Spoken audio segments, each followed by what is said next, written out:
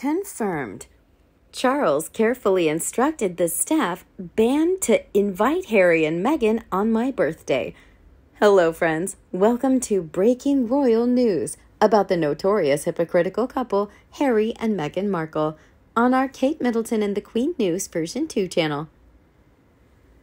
A source claims that King Charles is becoming sad, bewildered, and frustrated about Prince Harry's actions. The 38-year-old Duke of Sussex recently made a quick trip to the UK to testify in the Mirror phone hacking trial, where he was subjected to cross-examination after becoming the first member of the royal family to do so since the 1890s. Although they lived less than half a mile from where he was staying, Prince Harry did not take the time to speak with them. He is also unlikely to run across them at the king's impending birthday festivities, to which it is said he has not been invited. Consequences for his own actions. One can't repeatedly criticize their own family members for financial gain and expect to be welcomed at family events to gather info for another tell-all book. Ironic that Meghan cut off her own father for selling info to the tabloids. What is the difference for Harry? The father of two has often been criticizing the firm since resigning from his royal responsibilities. In his incendiary memoir, Spare, he even called Queen Camilla, 75, a wicked stepmother, and revealed how he urged Charles, 74, not to wed her. The best and healthiest thing to do is to stop including Harry and Meghan in anything. He will only find something to complain about it afterward. He attends only to show his face anyway, to remind the masses he has this royal connection, which he keeps cashing off of. Please, don't give him more content for future books and interviews. The king is allegedly becoming more frustrated with his youngest son's behavior, according to a person close to him who spoke to the Times. The king brings Harry up every time I see him, the source claimed. We are still upset and confused, in my opinion, but there is a little more annoyance with his behavior because it continues to happen.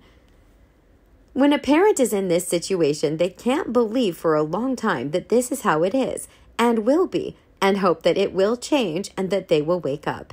They don't. It won't. But when you love your child as you do, you hope that it will change, but eventually you understand that you need to let it go, that there's nothing you can do, because you will always be wrong and they will always be right. There was a rule that it's not always the children who do that.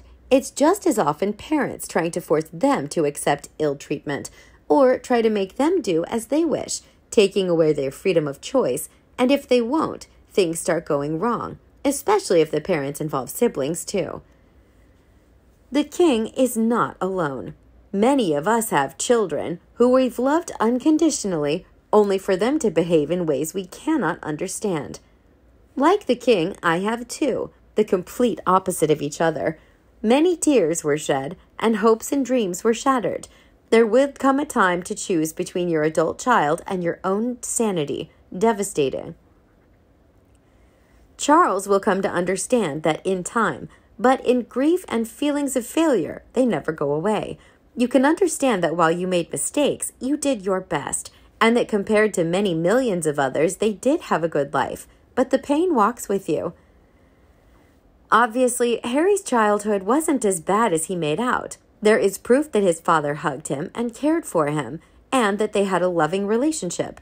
It must be heartbreaking for his father, and William must be absolutely bewildered by it all. Harry and Meghan have no family on either side apart from Meghan's mother. That says it all for me.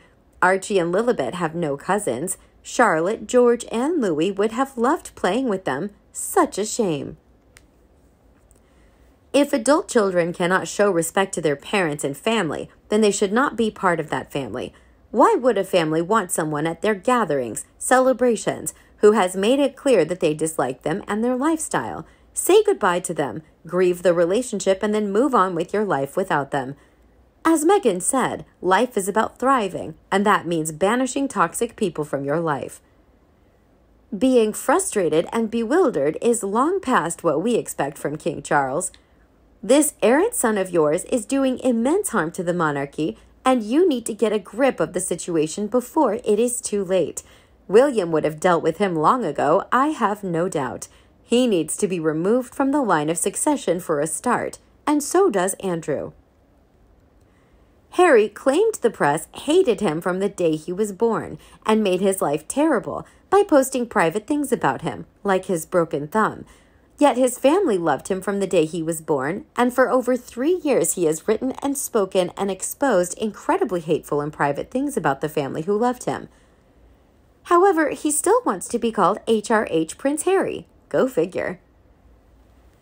After celebrating his daughter Lilibet's birthday with her, Prince Harry returned to the UK on Sunday.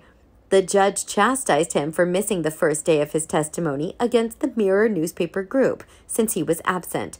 He traveled to the UK to testify over the course of 2 days in his case against Mirror Group newspapers, MGN, on allegations that its writers wrote 140 stories that were published between 1996 and 2010, using hacking, blagging, and other unlawful tactics of deceit.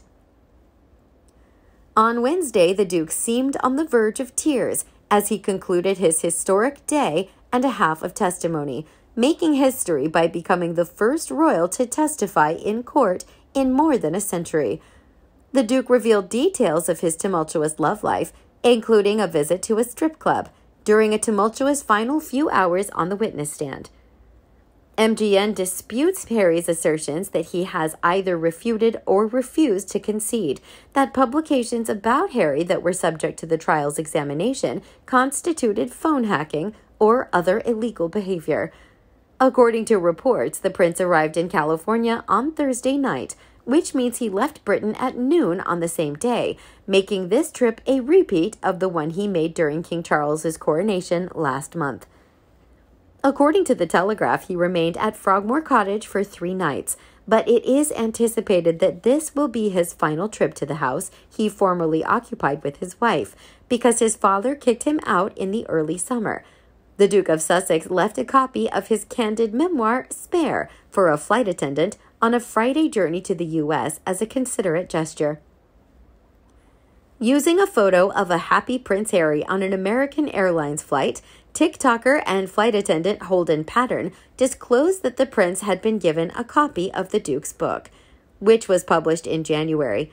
Pilot and travel influencer Mr. Pattern described Prince Harry as a passenger prince and claimed he had just found this book in my luggage that a passenger gave me. Prince Harry is wearing a plain black t-shirt and trousers in the photo of the Duke with the cabin staff worker, a far cry from the expertly cut clothes he wears for his court appearances. What do you think about the sadness that Charles is suffering because of Harry? Let us know your thoughts below in the comment section. We hope you found this video helpful. Don't forget to leave a like, share, and subscribe to the channel if you like it. Thank you for watching this newsletter. See you in the next videos. Goodbye.